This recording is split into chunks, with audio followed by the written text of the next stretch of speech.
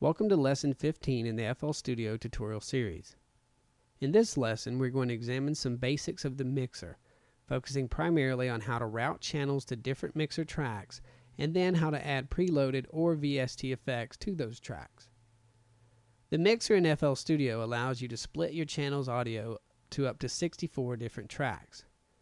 These tracks can then be altered so that their inputs sound a certain way and can help you achieve the right mix. To go to the mixer, first click the last button on this toolbar. You will see several tracks, including the individual tracks labeled Inserts, the Master track, 4 Send tracks, and a Selected track.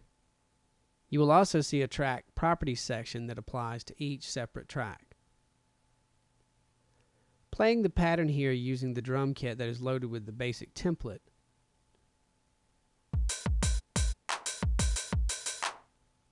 you see each drum note triggered in the pattern causes a level to move up and down in the first 4 tracks. The level of the master track also moves here because all sounds come through the master track. Tracks 1 through 4 include each drum in the step sequencer respectively, with the kick being on 1, the clap on 2, the hat on 3, and so on. You can see this indicated if, while displaying the mixer and step sequencer, you click on the channel names in the step sequencer. As you do, the tracks they're routed to will highlight. What if I wanted to route the drums all to the same track, maybe say track 1? I can do this using the channel settings menu for each channel. Bring up the channel settings menu for the clap. In the upper right hand corner is a box labeled FX. This allows us to assign a number which actually routes the channel to the track of the number we enter. You can see this move from track to track as we change the number. Another method is to select each channel and then go to a track, right-click on it, and choose Link Selected Channels, then to this track. Using either method, change all of the drums so that they route to track 1.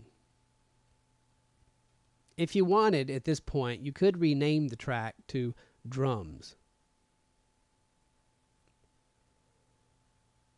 You could also add a graphic icon to help you remember what is routed to that track.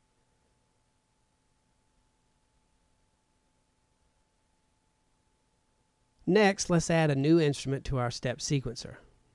Now we can use the same method of track routing to route it to its own track in the mixer.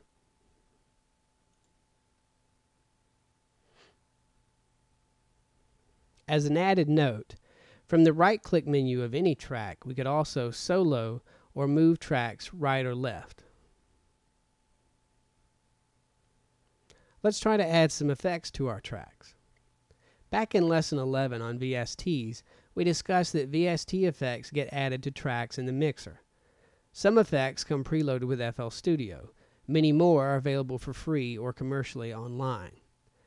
To add a preloaded effect to a track, first select the track, here I'm using the drums, and then go to the slots labeled with numbers on the far right. These are your effect racks. To add an effect, use the drop-down menu and choose one from the list that appears. This process is very similar to adding a channel in the step sequencer, and most effects will have their own interface, maybe even some presets. With the effect added, you should hear a notable difference in the sound of the track. You can turn the effect on or off here, as well as adjust the mix level of the effect here.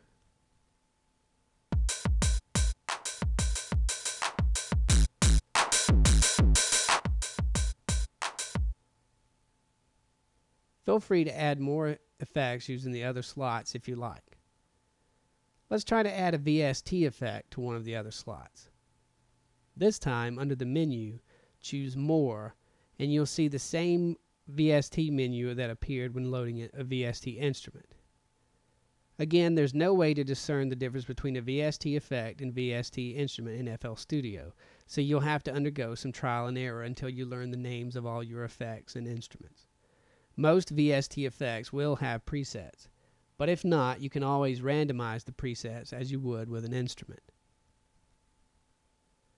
Another option to consider that is more CPU friendly, especially if I've been loading instances of the same effect into multiple tracks, is to use the sends, and then route your tracks to the effects they contain. For example, I can add an effect to send 1. Then click the track whose audio I want the send to receive. In this case, track 1.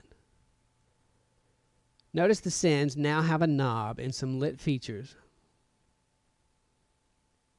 I'm not using send 2, 3, and 4, so I'll turn these off for this particular track by left-clicking this Enable Send button light. I could then adjust the control knob to add the desired effect.